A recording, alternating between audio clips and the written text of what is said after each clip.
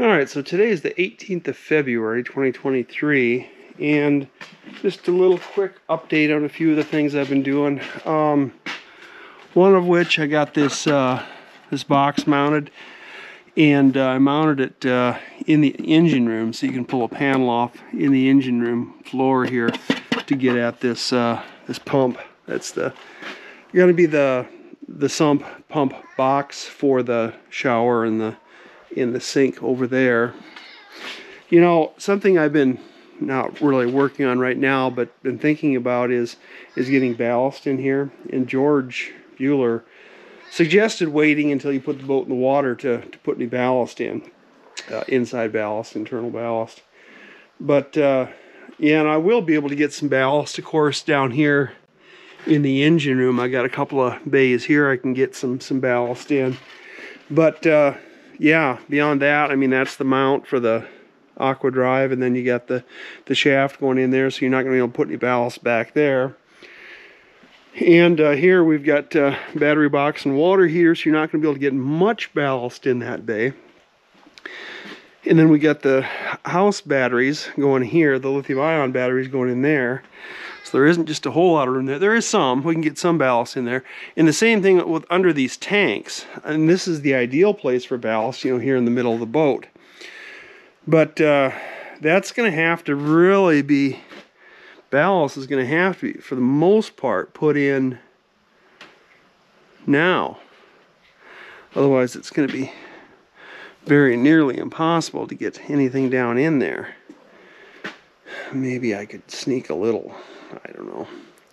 But anyway, so I've been trying to locate lead. And of course, none of the scrap yards have much for lead anymore. So we get up here, and we could certainly put some ballast in here. This bay here is going to be storage. So yeah, we could definitely put some, you know, even some concrete and iron and stuff in here for ballast. But you start getting up any farther here, and you really don't want to be ballasting up here in the bow.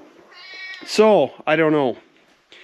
I'd like to get some lead ballast in here in these bays, like under the batteries and under the water and gray water tanks. So, because I'm sure I'm going to need some ballast, you know.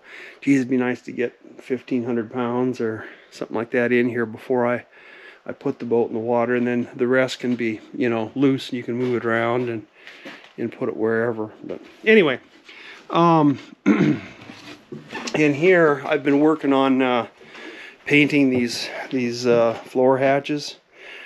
Here's the one that goes at painting the inside surface. Why, I don't know. But I am. So that one goes here. Like, this one's going to be storage, so yeah, there's going to be a lot of storage down there, and the next one too. But anyway, this is the last one I've got to paint, I guess. I guess I got all the rest of these painted on the inside. But I'll show you in here, in the engine room. I don't know how well you can see this, but here's that that shower sump box. And it hooks up to it. I got some of that reinforced hose there going to some PEX, and then the lines coming in will come in, you know, to whichever size fittings you need them to here. And while I was doing this, I decided to go ahead and finish out the floor here, or the sole. This is a little bit of a tight fit under here. That goes, you can see that goes back quite a ways. So this one, you know, is going to have to slide in, as opposed to picking up and hitting it without having to cut a bunch out here, which I suppose I could do that too. But and then these pieces here drop in there. So we've got yeah, I might as well do that real quick.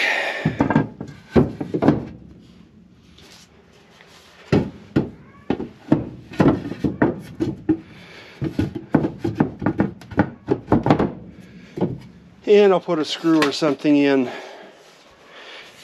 these boards to kind of hold them in place. But I had to leave a little bit of room here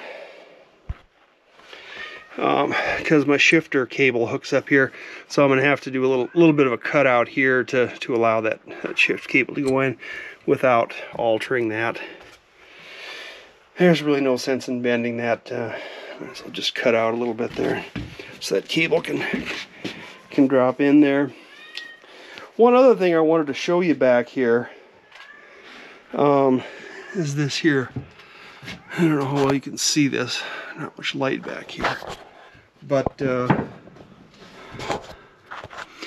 you see that paint bubbling up there? That's just a tiny little leak at this fitting here. Or is there something up there too, maybe? Yeah, I don't know. I don't think so. I think it's just this one. But that's, again, this pipe dope that I've been using, and I'm not just real thrilled with it. I told you I've been switching to the tape, that heavy duty tape that's designed for gas purposes. But yeah, and it's lifting my paint here, so I'm gonna have to take this apart and redo that. I wonder how many of these, once I get operating down the road, I'm gonna have to redo. Yeah, I mean, it's not a lot of leakage, but it's enough that it's causing problems, and we're going to need to redo it. So, yeah. But anyway, yeah, so I got the floor in back here while I was at it, so you can walk around there now without falling through. Yeah, a little bit of a safety deal too there, so you're don't have an exposed shaft that's turning. I'm not sure what I'll do in here yet. If I just if I paint this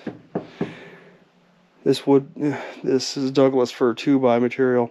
I'm sure if I'll paint it and then put maybe a little bit of an anti-slip on it or non-skid on it or whatever, but we shall see. But yeah, that'll work. And I got that box hooked up.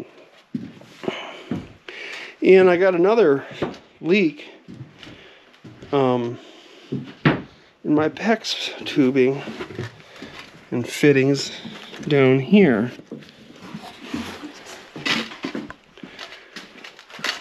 Starting to not like this PEX A as much as I thought maybe I would.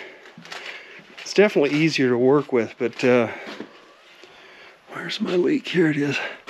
I was tying the, in fact, you even just saw a drop there maybe. And I got the pressure turned off now, but it's leaking right here at this fitting. I was starting to tie these up a little more, put a few more clips and whatnot in here, hangers in here to hold these pipes, to keep them from bouncing around. And when I went to put that one in over there, it twisted this a little bit, and just enough that then it started leaking, which is not good.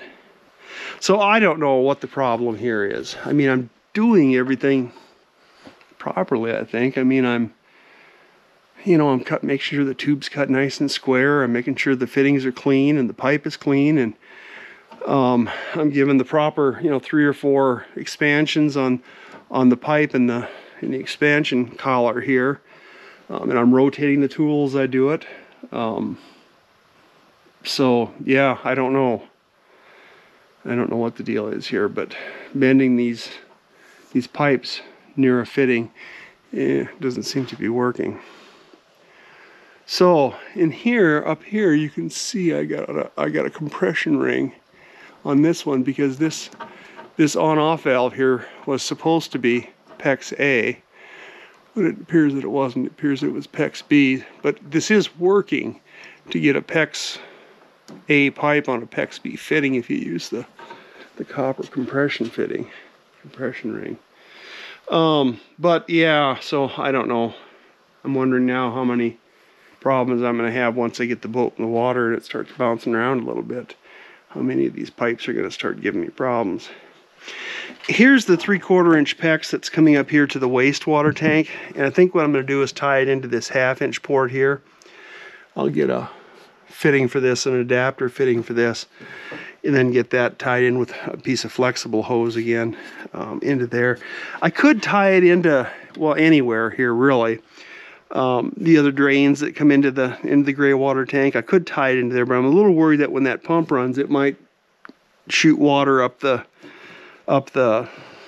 into the sink or something, you know, or at a minimum you'd hear wow, which wouldn't be that big a deal. You can hear this pump running anyway, but anyway, so I'm thinking maybe what I'll do is run it in down here, and it's only a 1/2 inch opening, but that's just the one little spot there and I think I better go ahead and cut an access hatch in here too, even though I don't necessarily need it for that tank. But I think I better do that because I may need to get at these fittings down here. Like I said, I'm not sure how well all this stuff's gonna hold up when you get in a seaway. Maybe it'll be fine. I have no idea. I have nothing to go by on that. So, yeah, we'll find out, I guess. Anyway, that's just a quick little update for today.